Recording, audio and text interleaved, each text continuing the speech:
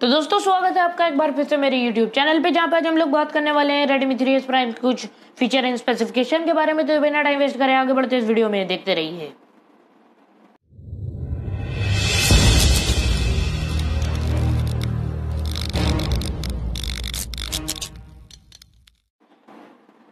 तो दोस्तों यहाँ पे मैंने जैसे कि आपको बताया कि आज हम लोग बात करने वाले हैं Redmi 3S Prime के कुछ फीचर स्पेसिफिकेशन के बारे में, यानी इसी के बारे में थोड़ा सा आज ज़्यादा बातें करने वाले हैं। सबसे पहले मैं आपको बता दूं, सारी वीडियो जितनी भी मैंने रिगार्डिंग Redmi 3S Prime के बारे में बनाई है वो सारी वीडियो की लिंक नीचे डिस्क्रिप्शन में दे दूंगा, यानी कि सिर्फ इसके ऊपर जिस पे बात करिए तो फटाफट से आप यहाँ पे जाके देख सकते हैं। और सबसे पहले मैं यहाँ पे आपको बता दूं कि MIUI 11 पे ये रन नहीं हो रहा है, MIUI 10 पे रन हो रहा है। सबसे पहले यहाँ पे आपको ये भी बता दूं कि आप अपने MIUI 10 को MIUI 11 में कैसे कन्वर्ट कर सकते हैं, तो उसकी भी लिंक मैंने नीचे डिस्क्रिप्शन में दे दी है। तो सबसे पहले यहाँ पे मैं बात करना चाहता हूँ यहाँ पे कुछ एडवांस सेटिंग के बारे में। तो सबसे पहले यहाँ पे आपको दिखा देते हैं कि एडवांस सेटिंग आपको यहाँ पे नॉर्मल सेटिंग ऐप में देखने को मिल जाती है। जैसे ही आप उसमें जाएंगे तो यहाँ पे आपको बहुत सारे ऑप्शन देखने को मिल जाते हैं। जैसे कि सबसे पहला ऑप्शन आप यहाँ पे देख ही सकते हो कि क्विक बॉल का। तो जैसे ही आप यहाँ पे क्विक बॉल पे टैप करेंगे, टैप करने के बाद अगर आप इसको ऑफ करे हुए हैं, जैसे कि अगर ऐसा है तो आप इसको टैप करके ऑन कर लिए। ऑन करने के बाद क्या होगा, यहाँ पे आपको एक छोटी सी बॉल नजर आएगी, जैसा कि आप यहाँ पे देख सकते हैं। तो जैसे ही आप इस पर टैप करेंगे तो यहाँ पे आपको बहुत सारे ऑप्शन आपको यहीं पे देखने को मिल जाता है कि यहाँ से menu, home, cut, screenshot, lock screen,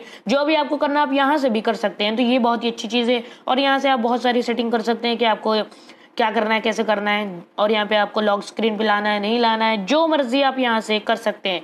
तो ये था पहला। उसके बाद बात कर लेते हैं यहाँ पे बटन एंड गेस्चर शॉर्टकट्स के बारे में। तो यहाँ पे आपको बहुत सारे ऑप्शन देखने को मिल जाते हैं। Launch camera, take a screenshot, यानी कि आप यहाँ पे जितने भी ऑप्शन देख रहे हैं ये सारे ऑप्शन में आपको सेम सेटिंग देखने को मिल जाती है। जैसे कि मैं सिर्फ लॉन्च कैमरा के बारे में अगर यहाँ पे आपको दिखाता हूँ, तो जैसे हम लोगों ने यहाँ पे ये खोला तो यहाँ पे आपको सबसे पहले दिखाता हुआ यहाँ पे आपको सिर्फ देखने को मिल जाता होगा यहाँ पे कि आपको क्या कैसे करना है, वो सब इंफॉर्मेशन आपको यहाँ पे देखने को मिल जाती है।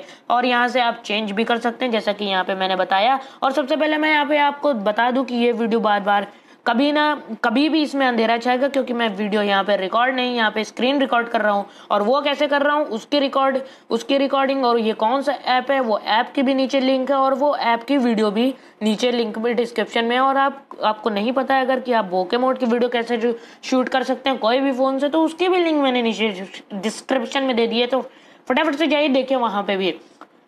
उसके बाद मैं यहाँ पे आपको बताना चाहता हूँ कि जैसा कि यहाँ पे डबल प्रेस अगर आप lock screen power on off के बटन को करेंगे तो यहाँ पे कैमरा ओपन होके आ जाएगा। जैसा कि यहाँ पे आप देख सकते होंगे double press the power button, तो यहाँ पे आप ये भी कर सकते हैं। उसके बाद यहाँ पे आपको सारे जितने भी ऑप्शन देखने को मिल रहे हैं सब आप वैसे ही है, सेम सेटिंग आपको यहाँ पे सारी देखने को मिल जाती है। अगर आपको यकीन नहीं होता है तो जैसे कि स्क्रीनशॉट, सारे सेम ऑप्शन आपको यहाँ पे देखने को मिल जाता है। तो ये आप अपने हिसाब से लगा सकते हैं। उसके बाद यहाँ पे ऑप्शन देखने को मिल जाता है यहाँ पे आपको नोटिफिकेशन लाइट्स का। यहाँ पे अगर आपके पास कॉल, मैसेज और यहाँ पे चार्जिंग जब भी आप लगाते होंगे अपने Redmi 3S Prime को, या कोई भी ऐसे प्राइम में यानी कोई भी ऐसे फोन में Redmi के जिसमें अगर वो जलती हो, अगर चार्जिंग लगाते हुए लाइट जलती है, ज्यादा ही सारे ही फोन में यहाँ पे जलती है, लेकिन इसमें जो है अलग अलग कलर की यहाँ पे लाइट जलने का ऑप्शन देखने को मिल जाता है। जैसा कि आप यहाँ पे देख सकते होंगे कि अगर यहाँ पे चार्जिंग हो तो ग्रीन ही कलर होगा। बाकी आपको सिर्फ जिसमें एडिटिंग का ऑप्शन देखने को मिल जाता है आपको, बस वो सारी चीजें आप यहाँ पे कर सकते हैं।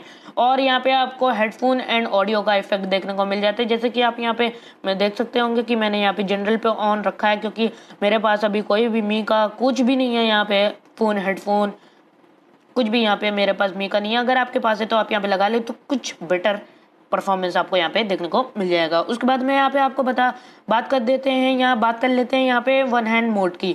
तो वन हैंड मोड तो आप सभी जानते होंगे, जैसा कि आप यहाँ सामने की तरफ देख रहे हैं, मेन्यू और पावर या बैक और मेन्यू बटन एक साथ करेंगे तो एक तरफ, लेफ्ट की तरफ करेंगे लेफ्ट की तरफ, राइट की तरफ करेंगे तो राइट की तरफ। उसके बाद यहाँ पे आपको एक और ऑप्शन देखने को मिल जाता है, जैसा कि आप कितनी बड़ी चाहते हैं यहाँ पे स्क्रीन, तो 4 इंचेस या 3.5 इंचेस। तो दोस्तों जैसा कि मैंने बताया बीच बीच में यहाँ पे स्क्रीन बंद होती जाएगी, इसलिए मैं फटाफट से बोल रहा हूँ ताकि आपको सब चीज देखने को मिल जाए। उसके बाद यहाँ पे आपको एक्सेसिबिलिटी का ऑप्शन देखने को मिल जाता है। इसमें भी आप बहुत सारे ऑप्शन देख सकते हैं कि ऐप वॉल्ट में आप सेटिंग कर सकते हैं एक्सेसिबिलिटी का, तो वो चीज उसमें चली जाएगी, तो आप वहां से कुछ कर सकते हैं। ये चीज मैंने अभी कुछ दिन इसमें ऑन नहीं किया है, ये सब जो है वो अपने से अभी नॉर्मल मोड पे है, तो इसकी ज्यादा सेटिंग मुझको यहाँ पे पता नहीं। उसके बाद यहाँ पे लास्ट जो ऑप्शन है वो है डेवलपर ऑप्शन का। तो ये सारी चीजें आपको एक्सेसिबिलिटी एडिशनल सेटिंग्स में देखने को, ये सारी ऑप्शन आपको क्या कहते हैं एडिशनल सेटिंग्स में आपको ये सारे ऑप्शन देखने को मिल जाते हैं।